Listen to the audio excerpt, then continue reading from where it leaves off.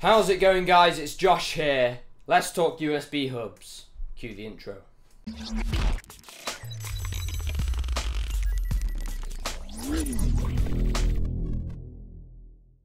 Right, so as I was saying, we're going to talk about USB hubs.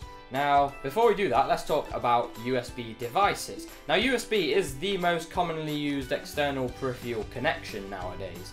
Okay, anything from your mouse to your keyboard, to your headphones, to your USB mic, to your audio interface, to your launch pad, to your DJ effects controller, to your joystick, anything.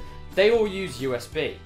Now, how many ports do you get on a standard motherboard? Usually there's about 6 on the back, and you might get 2 on the front or on the top as well. So let's go with 8, okay? So you've got 8.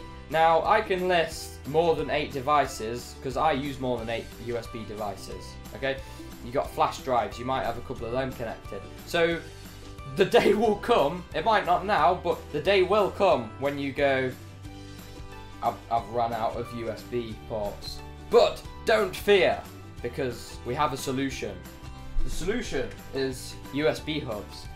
Now, you're probably thinking, I already know I can use a USB hub, so what's the point of this video? But I was wanting to talk more about power, okay? So if I just show you this real quick, you've probably seen one before. What happens is, you plug this in to your USB port on your computer, and you get 4 off of it. So you've effectively gained an extra 3. Now, it's got individual switches to switch them on and off, which is a nice little feature.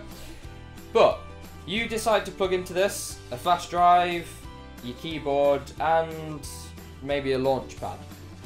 Yep, you plug it in, you go, great, I've got more USB ports now. And then you suddenly get the dreaded error message.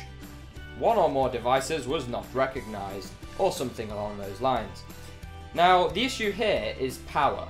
Alright, because you might now have more USB ports and think, brilliant, I can plug more stuff in, but power becomes an issue. Now, a good way you can think about this is if you buy a multi-plug for your plug socket at home and you want to plug stuff into it, it's probably not going to be a good idea to plug 6 kettles into it or 6 hair dryers. Why? Because you're just trying to draw too much power off of one socket. Now, in the case of that, you probably set your house on fire, so definitely don't recommend doing that. With this, you're probably not going to set your house on fire, but your devices are just not going to work. Now, as we just said a minute ago, the issue here is power. If you look very carefully on the side of this, see just there, we have a slot for a power source. Okay, we can plug an adapter into there and plug it in the wall. What does that actually do?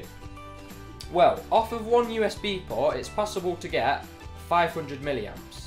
If you've got lots of devices that you're running off it, once you've used up the 500 milliamps, that's it. You're not going to have enough power. Like we said before, a lot of devices vary in power usage and consumption, so you have to bear that in mind. But what connecting a power supply to this does is it gives you 500 milliamps off of every single USB port. So that's fantastic. Now you're not going to have an issue with running any of your devices off of this. One other thing that still remains a problem is the data bandwidth. Alright, because just as we said a minute ago, you can only get 500 milliamps of power off of any one USB socket. You're also limited in the data bandwidth that you can use. What this means is that if you've got 4 flash drives plugged into this, you might have enough power for them, but the data bandwidth is still going to be split, so it doesn't mean that you're going to be able to get full speed across all of those four flash drives. So hopefully that makes sense. Now, there's a few different ones you can get. You can get one like this. This one is an Amazon one, an Amazon Basics. I think it was about £3. And I just have plugged into this. I have a mouse, I've got a keyboard, and it runs absolutely fine. But it's just one thing to bear in mind, because I know some people have experienced it before, I know I have as well, where you plug in your devices and you're like, it must be broken, because it's not working.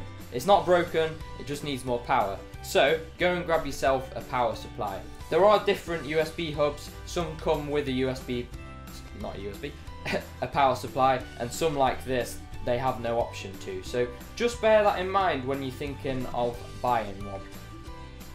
And that's about it, really. I hope this video has helped you a little bit today, guys. If you liked it, leave a like. That would be absolutely fantastic. It'll help the channel to grow. And subscribe. it would be awesome if we could get to 50 subscribers by the end of next month. That would be insane. So if you're watching this, guys, subscribe, because I'm very active on the channel. I upload a lot. So if you want to see more, hit that subscribe button, and I will see you in the next video. Thanks for watching.